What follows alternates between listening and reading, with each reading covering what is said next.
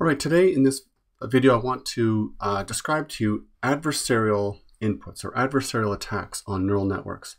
So this is the phenomenon that has come up recently and really is one of the main stumbling blocks, stopping neural networks from being used for all sorts of things like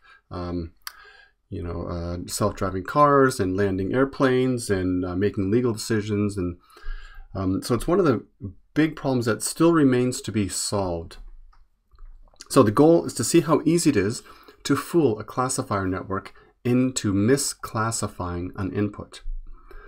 So suppose we're given a data set D, which is composed of a bunch of input target pairs, X taken from some set capital X, and targets T, where T is basically some index. So X is taken from some script X space, and T is the class of X is T.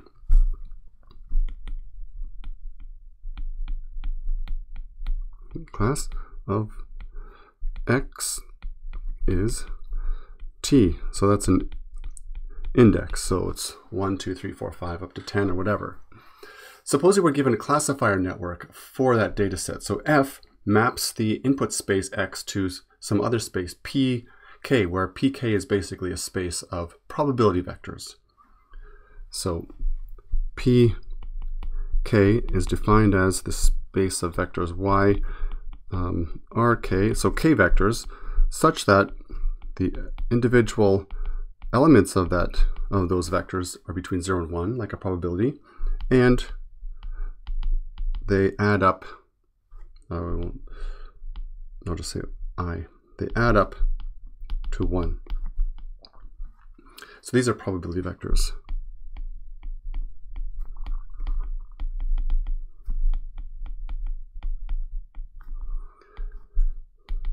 So for example, Y equals softmax of input, whatever.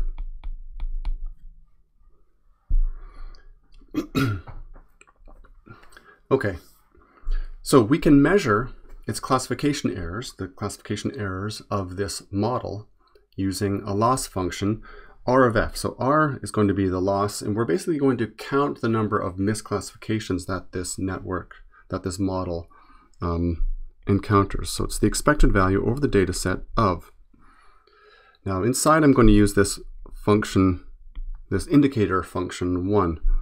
And basically it's going to count the number of times the event happens. So what we're looking for is the misclassification. So we're looking for argmax over index I of yi not equal to t. So cases where the maximum of the output is not equal to the right index, such that x and t are from the data set, and y is from our model. Okay, so this thing here just simply counts the number of events or occurrences. Okay, so that's going to basically measure the loss, or how far from perfect our model is. So let's define an epsilon ball, or a neighborhood around an input X. So you might have heard of epsilon balls before. So I'm going to define it like this. The epsilon ball around X of radius epsilon is equal to the set of all elements X primed in our X space, such that the distance to X is less than or equal to epsilon. So in other words, we've got some element here X, and we're looking for all the elements within epsilon of that. That's supposed to be an epsilon. Oops. There we go. So an epsilon ball, or neighborhood. So the reason we're talking about this epsilon ball in the neighborhood of x is because can we take that x that's in the middle, which is part of our training set, which presumably our model classifies correctly. So our model doesn't classify everything correctly, but it classifies most things correctly. But we ask ourselves, in the vicinity or in the neighborhood or in the epsilon ball neighborhood of one of the correctly classified elements, can we find a misclassified element, another x primed that gets classified incorrectly? We ask ourselves, given an xt in D, is there x primed in the epsilon ball around x such that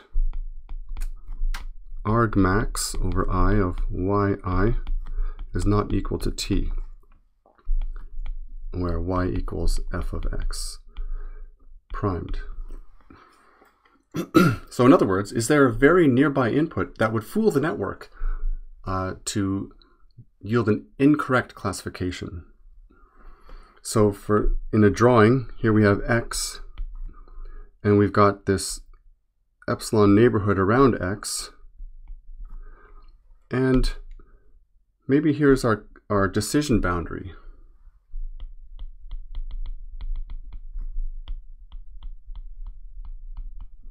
So x is on the right side of the decision boundary. So f of, sure I'll do it like that, f of x is of class t. But over here, we have an x primed, an f of x primed is not of class t. That's just the way I'm going to write it, like that. Okay. So I guess well, x is of class t. I'm abusing notation a little bit. X is of class t. X primed is not of class t. I put f around it. Maybe I should fix that. Okay. So, amazingly, this happens remarkably often.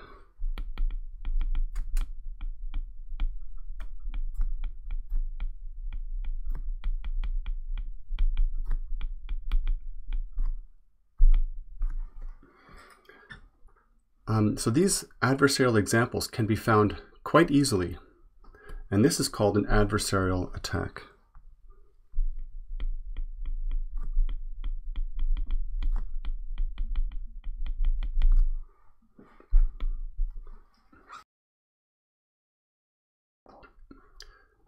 So, now we ask ourselves a question: how do we generate these examples? How do we find those adversarial examples? How do we generate examples to fool our neural network model? So there are two basic classes of methods to do this. There's the white box attack, where the attacker has access to the parameters of the neural network. They know what all the weights and biases are. They know how many layers there are. They basically can see inside the model. White box. Then there's a black box attack, where the attacker doesn't know what's inside the model. It's a black box. All they know is what the inputs are, and they can see the outputs. So I'm going to describe a common white box attack method. Okay, so for black box attack methods, you can do something similar, but what you're going to see is with the white box attacks is we're going to use the gradients inside the model. With the black box attacks, one of the things you can do is estimate the gradient by giving a bunch of inputs and measuring the outputs, and using that estimate the gradients. And oops, this should be a K, attack, black box attack. Okay, so let's talk about white box attacks. Recall that learning is done by gradient descent. So if we have our parameters theta in our model, then we update our theta as theta minus some learning rate or some gradient multiplier, gradient step multiplier, times the gradient of our cost or loss. E is our loss function. Okay, so that's gradient descent. So we, during backprop, we propagate the gradient of the loss of the cost function down through the layers of the network. So we start at the top and we work our way down, down, down until we get, for example, down here, we'll have the gradient of E with respect to Z1. That's the input current to the first hidden layer. So we get the gradient of E with respect to Z1. What about the gradient of E with respect to X? So X is the input here.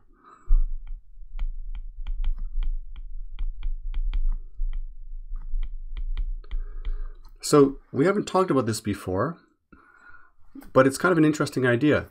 Can we push the gradient all the way down to the input and then ask ourselves the question, how would we change the input? Normally when you're training something, you don't choose the input. You just accept what's given to you and then you train on that. But we can ask, well, how would we change our input if we wanted to increase the loss or decrease the loss? And this is the gradient that will tell us that. So in order to calculate the gradient of E with respect to X, we can use the gradient of E with respect to Z1. Now remember, Z1 is X times W naught plus some bias, which I'll just call B1. So therefore, the gradient of E with respect to X is equal to the gradient of E with respect to Z1 times the derivative of Z1 with respect to X.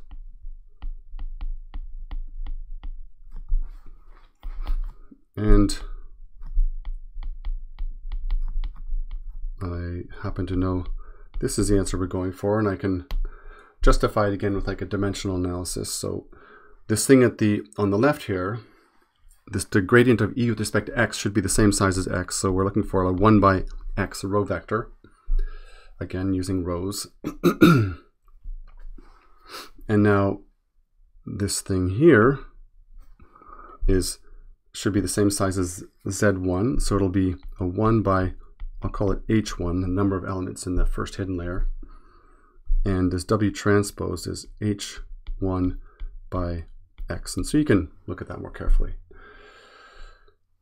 Okay, so we can actually get our gradients using the same sort of backprop sort of stuff that we've been doing all along through this whole course.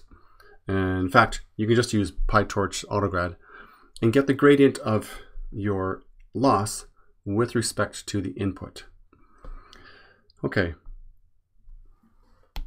This gives us the gradient of the loss with respect to the input. So this tells us how to adjust our image or our input. I had image in my notes, but input is actually better. It tells us how to adjust our input in order to decrease or increase our loss. So for example, if we wanted to increase our loss, right, push it away from, like normally we want to decrease our loss. If we want to increase our loss, we could say, okay, change X by adding some step. Now this step size, this kappa, it can be different from the learning rate of the method. It's just some learning rate, it doesn't have to be the same. Times the gradient of our loss, evaluated at some input. And I'll write it like this to specify that T is the target corresponding to X. So this is gradient ascent, pushing the input in the direction to increase loss.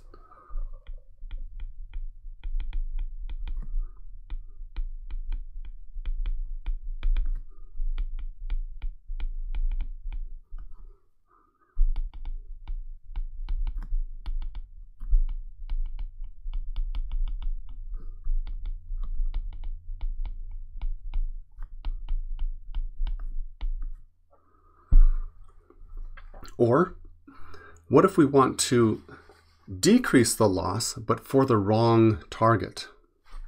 So we could also say, let's update our image by taking a step opposite the gradient, but for the wrong target. So here's our output of our model, but we're going to try to decrease it towards some other class. So this is for L not equal to the class, the proper class corresponding to X. This is gradient descent for the incorrect target.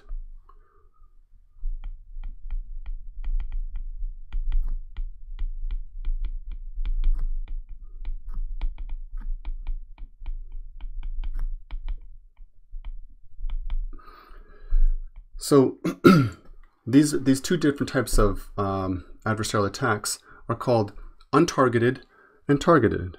So I'll write that here. I'll say this is this first one is untargeted. Untargeted. And the second one is targeted.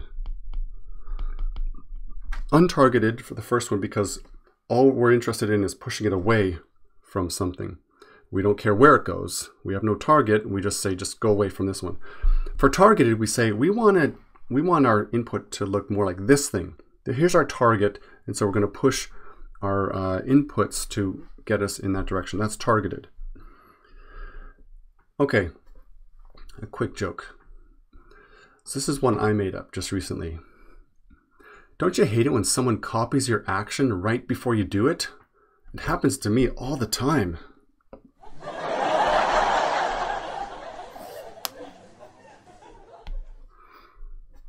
Okay, so let's see some examples of adversarial inputs. So for example, you can change a pixel intensity, or let me read it. For example, a change in pixel intensity of 1 in an 8-bit image is imperceptible to the human eye. So 8-bit images have 256 different levels of brightness. If we want to perturb our image by 1 for each pixel, it won't be perceptible. But the perturbation could be written delta x equals the sine of the gradient of E with respect to x. So for every pixel, we say, is our gradient positive or negative for that particular element of the input? And then just say +1 or -1 for each pixel. So then the delta x would basically be + or -1 for each pixel. And so if we were to look at the infinity norm of that, it would just be 1. The infinity norm is basically the maximum absolute value of the elements in your vector. I know x in this, it looks like a 2D array, so it kind of looks like a matrix, but we're just treating it like a vector. So a vector infinity norm. So here's an example.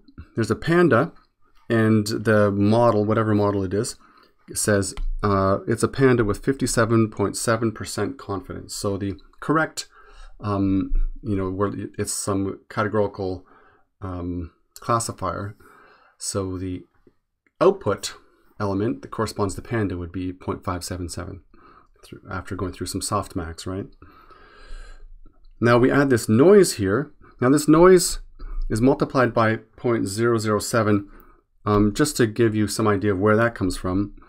That's basically equal to, let me choose a smaller, the square root of 3 times 1/256 squared.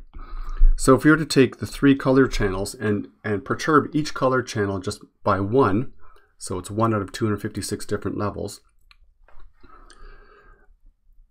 sort of the 2 norm, the length of that 2 norm perturbation is 0.007. And so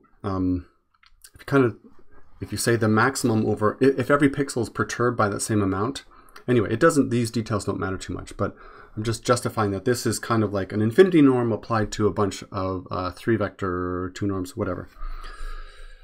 It doesn't really matter. But anyway, we're perturbing each color channel, but just by one value out of 256 in whatever direction the gradient tells us to. And we get this image over here, which to me still looks like a panda. In fact, I can't really see any difference between the before and after. And yet, the model says with 99.3% confidence that this is a gibbon. A gibbon is a type of monkey. So that's an example of an adversarial attack. And this image on the right here is an adversarial image.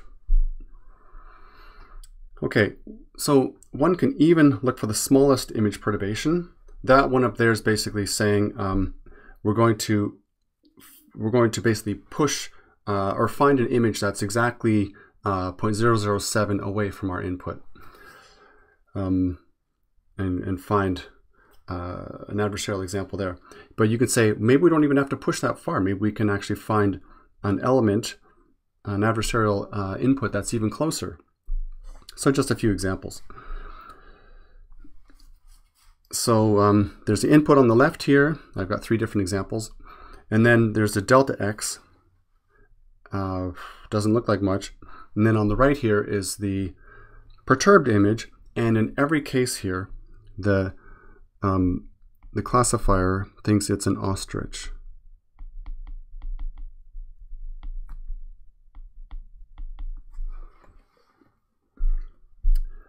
Okay. So it's really quite amazing how easy it is to find these adversarial examples. So overcoming this problem is a very active field of research. As I was saying at the beginning, it's really one of the things that's stopping neural networks from being deployed for many, many different sort of critical functions. Turns out if you need it to work for sure, it's not such a good idea. There are lots of examples where you just take a stop sign. It's a famous example. A stop sign, and they put just 3 or 4 little stickers in the right spots, and now the sort of self-driving vision AI system doesn't see a stop sign. Instead, it sees I think it was a speed indicator, like maximum speed 35 miles per hour or whatever. That's not a good idea. Instead of stopping, your car accelerates through an intersection. So adversarial attacks are a big, big deal in AI right now. So an explanation. What can we figure out why this is happening? Nobody knows for sure, but there are some ideas. So why are classification networks so easily fooled? So consider the input space. For MNIST, it's 32 by, oh no, it's not 32 by 32, it's 28 by 28. 28 by 20, it doesn't matter, the actual numbers don't matter. The point is that the dimensions of the input space are quite high.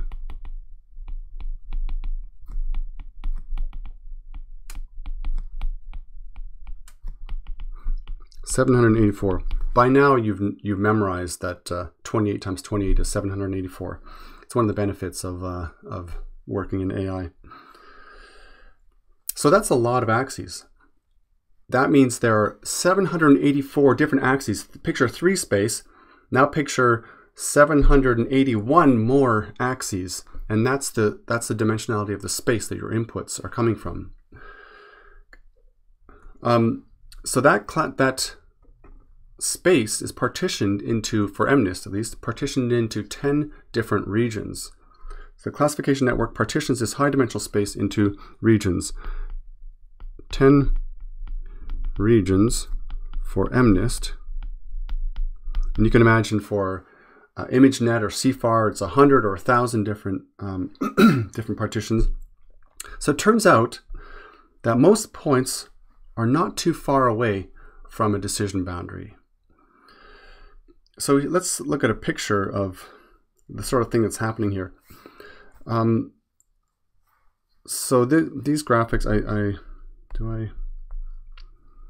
these graphics come from a colleague of mine, Hong Yang Zhang. And I'll talk more about Hongyang Zhang's work in the next video. So here's a graphic that he created. I've got this input space here on the left. It's only 2D, so I'm not really going to be able to drive home the sort of cursive dimensionality that 784 dimensions would entail.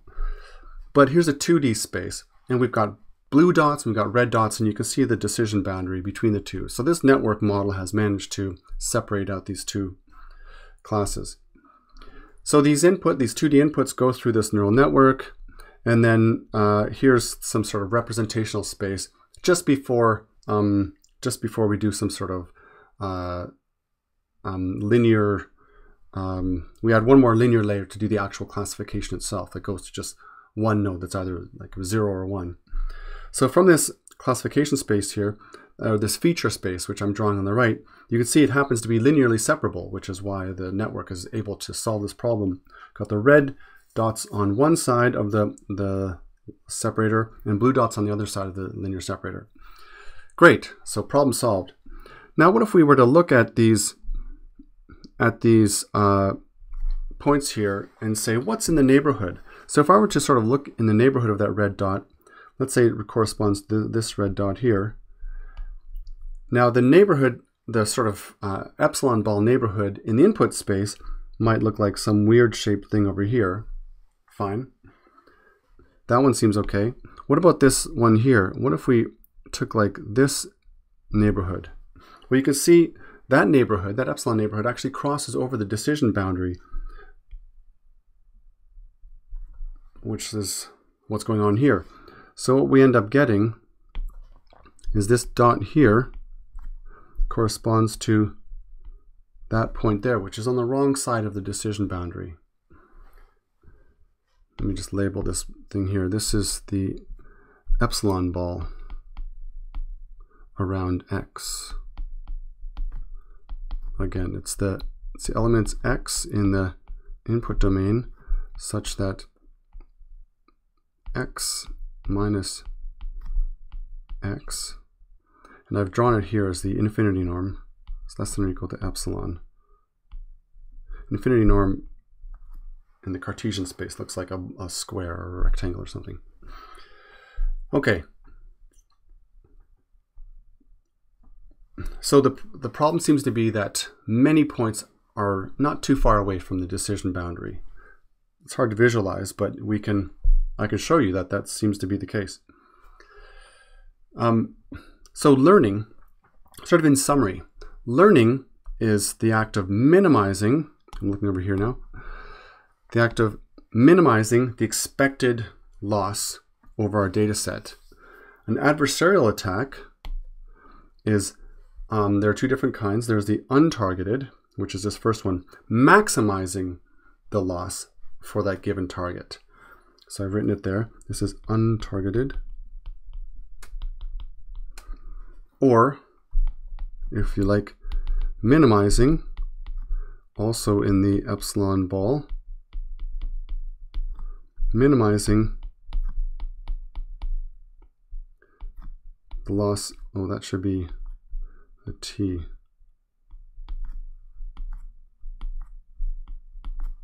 Minimizing the loss for the wrong target.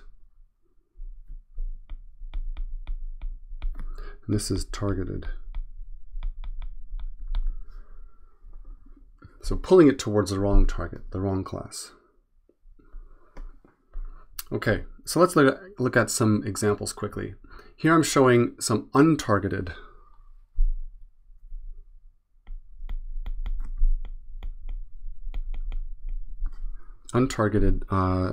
adversarial examples. So I've got the 10 MNIST digits. You're going to do this on your assignment, by the way.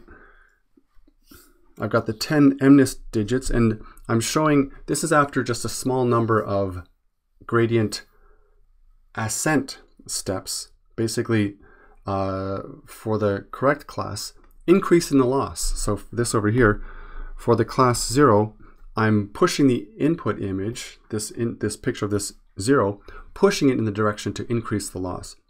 And so after a few steps, you can see the probability or the confidence that it's a 0 has gone down to 0.033, and the confidence that it's a 2 has gone up to 96.7%. So you can see I've given an example of each one. They're all, the misclassification has a confidence of at least 90%. But they all look like the digits. If I were to ask someone what digits they are, they'd probably not get fooled. This one over here, though, is kind of interesting. That one, it's supposed to be a 4, but if you ask me, it looks a bit like a 9. And sure enough, when it gets pushed away from the 4, the first digit, the first class it encounters is a 9. So it gets misclassified as 9. So you can often look at these examples and sort of justify. This one here is a 6. It gets misclassified as a 6. I can see that. That 5 kind of looks a bit 6-ish. So these are interesting in that way. And then finally, a targeted attack. So in this case, on the left there, it's a picture of a 9, but I'm saying change it so that it looks more like a 7. So it's targeted because I've chosen 7. I want to convert this thing that's classified as a 9 to misclassify it as a 7. And it still looks like a 9 to me, but this image gets misclassified as a 7 with 96.8% confidence. This next one here is a 5. It was a 5, but I've targeted 6 and said change it to decrease the loss for the class of 6. This last one, it misinterprets the 3 as an 8. So I hope I've shown you how important this problem is and how easy it is to fool classification networks into misclassifying the input from adversarial examples. The problem is people can target your network and generate inputs specifically to fool it, and that's a dangerous thing. So it's an open problem in AI right now.